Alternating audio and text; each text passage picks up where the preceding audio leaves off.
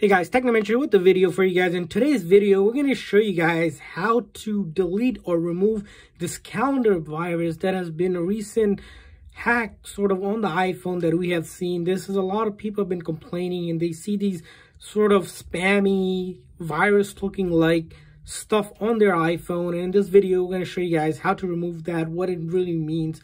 But before we get started, if you guys are new to the channel, we do a lot of tech news reviews and giveaways, so make sure to hit that subscribe button. So you might have seen on your calendar something like this. So what happens is when you accidentally click a link or attachment on an email or even on a website, it automatically downloads this sort of spammy virus looking invite on your calendar. And each time you get a notification, even maybe every hour or so, saying remove this virus or your phone has been infected, you have to click on this link, pay some money or something like that. Well, actually, this is just the spam that you can actually remove, and it's not really doing anything unless you click on those links and actually go through it. So avoid doing that.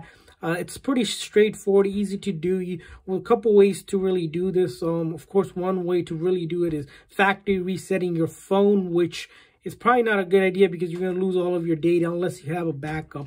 Well, the other way you can do is simply by going into settings here, right? When you're in settings, you're able to actually go to here all the way on iOS 14. This is, you're going to want to locate calendar. So in your calendar, you're going to notice a couple things here. In the calendar, you're going to notice this accounts. So you're going to click on accounts. When you click on accounts, most likely this will be under subscribe calendar. You want to review the accounts on it. If you see accounts don't you recognize, you can simply click on it and then sign out or remove. But here, you're going to want to go to subscribe calendar. As you can see, we're subscribed right now to the NFL one. This one's the one that we recognize. If there's calendars that you don't recognize that is subscribed, what you want to do is simply click on it and then go down here and then click delete account. And then you want to click delete account, and that will remove that spammy virus, everything that you had on your calendar. What happens is on the calendar itself, you're not able to remove any of that pieces because there's an account associated with it. And then in the account, what they have done is that they made sure that you're not able to click on that event and delete it. So that's how it works.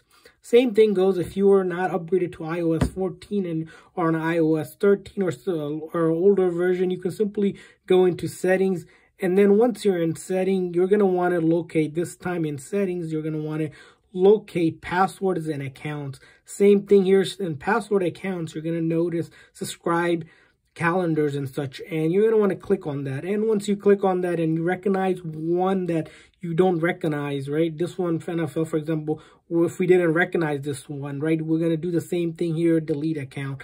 And this time it'll delete the account and all of those spammy virus lookalike will be completely gone and your phone is good to go, virus free, spam free. You don't have to worry about it. Again, this is a pretty simple, straightforward hack. The important thing here is to make sure whenever you guys are on any email, any website that you don't recognize, don't click on links and such, because you can automatically download these kind of viruses or spammy malicious links onto your iPhone. So hopefully this video is helpful. If this video is helpful, please make sure to hit that like button, hit that subscribe button, and thanks for watching, guys. See you guys next time.